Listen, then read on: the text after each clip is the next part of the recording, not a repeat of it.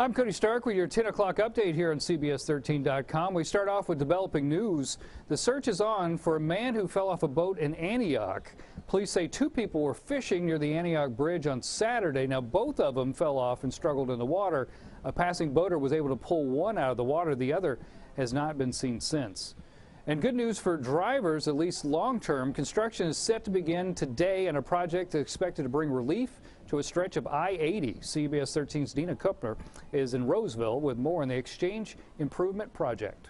Hi there, Dina Kupner here, and we are over on Highway 65 near Interstate 80, and construction is set to begin today on this major section of highway.